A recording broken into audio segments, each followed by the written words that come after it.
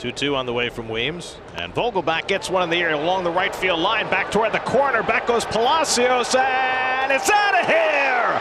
A grand slam for Daniel Vogelbach. His first home run as a Met, and he scores 4.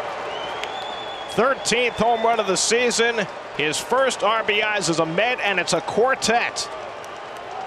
Daniel Vogelbach makes his mark, and it's 6-0 New York. Third career grand slam for Vogelbach, and the Mets' 4th grand slam this season. Well, really not a good matchup for Weems. A fastball hitter. He got into a hitter's count, bases loaded, and got the fastball and covered it.